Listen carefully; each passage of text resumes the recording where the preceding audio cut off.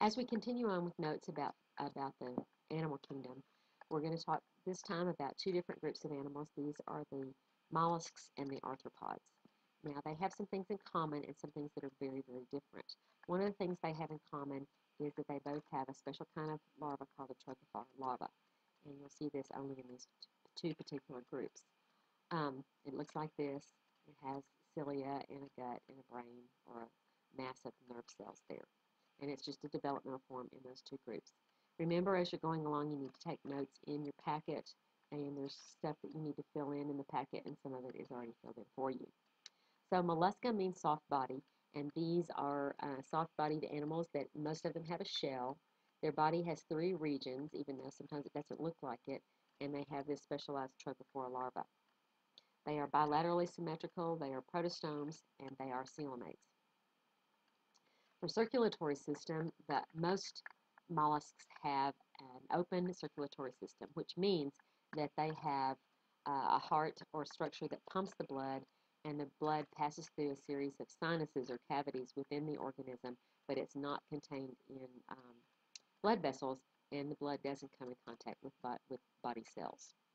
The cephalopods, the squid and octopi and related animals, do have a closed system like yours, meaning that the blood stays inside vessels throughout the circulation of the blood. For excretory system, they have nephridia, which is similar to what we saw in the earthworms.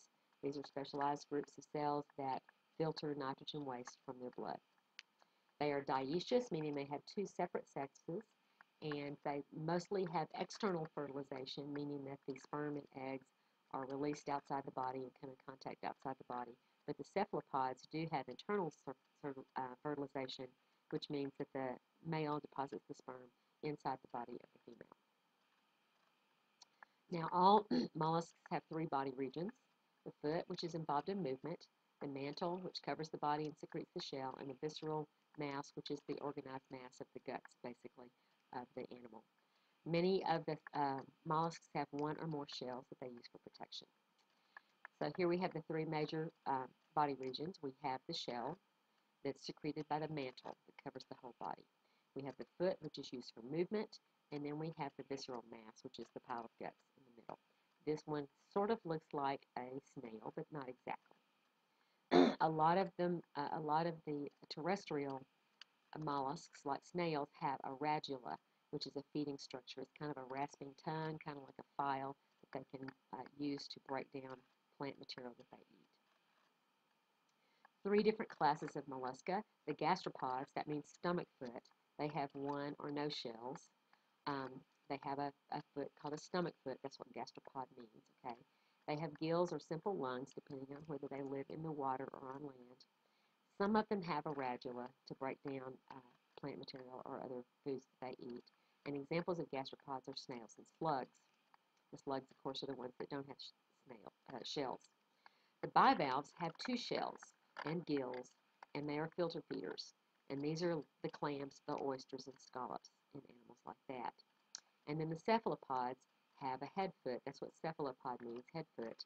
The head foot has tentacles and arms, so that in other words, the foot is broken up into tentacles and arms. Cephalopods have well-developed eyes. They can see almost as well as we can, and a closed circulatory system in addition to internal fertilization. And examples of cephalopods are the squid and the octopus.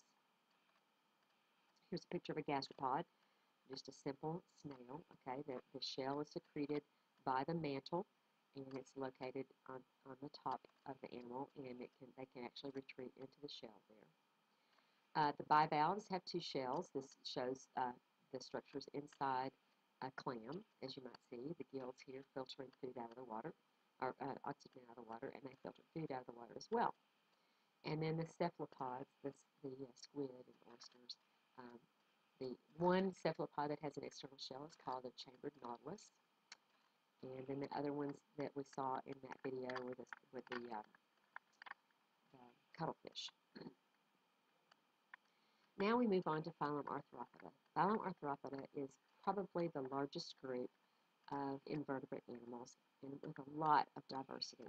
As you can see here, it includes things like pill bugs, insects, lobsters, and spiders. So all different kinds of animals in this one phylum, phylum Arthropoda. Arthropoda means jointed feet, and the characteristics that they have are jointed appendages. They have body segmentation with an exoskeleton made of chitin, like we saw in the fungi. And the appendages are the structures that extend from the body wall, such as their legs and antennae, and all of these are jointed to move in different ways. There are several different classes in Arthropoda. We'll talk about some of them. Class Crustacea, which have two body regions and mandibles or and two pairs of antennas. This is like the crabs and lobsters and shrimp, things like that. The next class is class Insecta. These have three major body regions, the head, thorax, and abdomen. They have jaws and antennae and wings. Some of them don't have wings, but a lot of them do have wings. They have different kinds of jaws or feeding parts, mouth parts, different kinds of antennae, all different kinds of variety in class Insecta. Class Chilopoda and Diplopoda are the centipedes and millipedes. The Chilopoda have one pair of appendages per body segment, and the Diplopoda have two pairs of appendages per body segment. And the arachnids have specialized fangs called chelicera, and two body regions and four pairs of legs, and no antenna. That one body region is the cephalothorax, which is the head-thorax combination, and then the abdomen is separate. And this includes the scorpions and spiders, and even the horseshoe crab is in this particular group. There are various systems in arthropods for respiration. They have either gills or trachea, which are air tubes.